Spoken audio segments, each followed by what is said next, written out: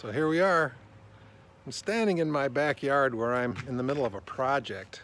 As you can see, I've dug a path. And I've dug this path because there was a brick sidewalk in there, and the brick sidewalk was overgrown with grass and it was becoming a hassle to maintain.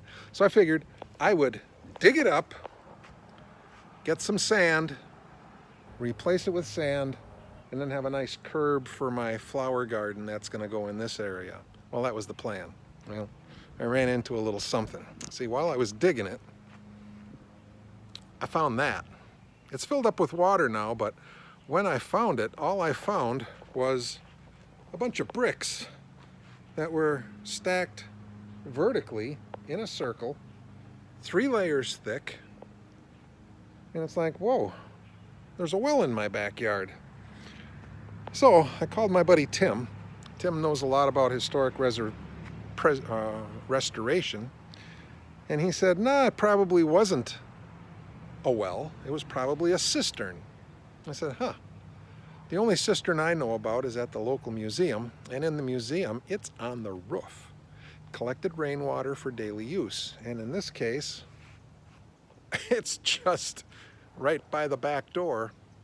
And he said back in the day people would collect rainwater and use it for whatever they needed to during the day. And they didn't need water in the quantities, they didn't use water in the quantities that we do today, so it was, you know, pretty typical that a rainfall would last for a very long time. So here I am. I filled that baby up with water from the hose because I wanted to see if it would hold water, and there was a little bit of erosion. The water was sinking in on the edges, so I just filled it up with dirt to see if it would hold water if all of the holes were plugged, and well, it did, and it's kind of cool. But for now, I have a cistern that I have no use for, but the location is such that if somebody ever has the urge to dig it up, they'll know exactly where it is. So I'm just keeping this for posterity's sake. Maybe somebody will have the wherewithal to want to dig it up further, but there's the back door of my house, and there's the cistern right on the other side of this pile of sod and bricks. So it's the way things are going today. It was a pretty fun project. Just got to wait for the Sandman to come, and we're not talking about the Metallica Sandman. We're talking about the guy with the truck, with the dump truck.